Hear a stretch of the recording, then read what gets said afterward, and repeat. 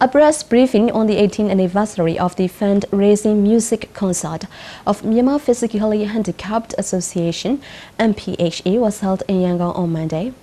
The fundraising event has been started since 2017 and is now become the fourth time. The concert will also encourage persons with disabilities to get equal rights and motivation so that they can participate in this kind of activity.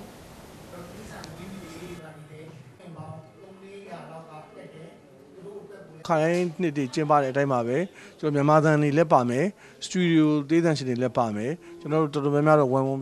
concert will include Myanmar traditional songs, and also studio singers will perform and support the concert. Tickets price range from 10,000 and 20,000 just will be available at MPHA office.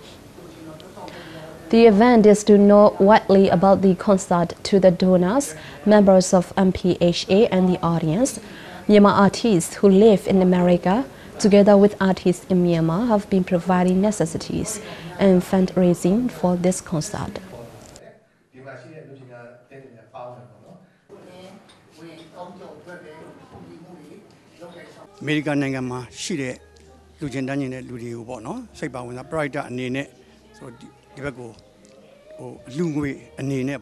Our donors from America started the donation activities to the person with disabilities. In cooperation with Dr. Kai Min from LA, MPHA General Secretary U A Koko started from 2017 as part of the charity work. We accept the assistance through online media such as Facebook and other social media. We received $5,000 from San Francisco and $4,000 from LA. We are so glad to participate in the donation activity. This is such a great event.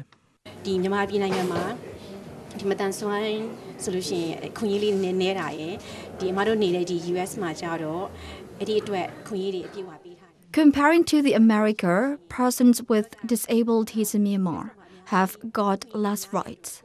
In US, they get full rights. That's why I want to donate more assistance to the persons with disabilities as much as I can. Cash assistance become more and more multiplying comparing to the last years. I am also want to encourage the donors from Myanmar to participate and donate more and more in the coming years. The concert will be held at International Business Center (IBC) in Yangon on 22nd of February.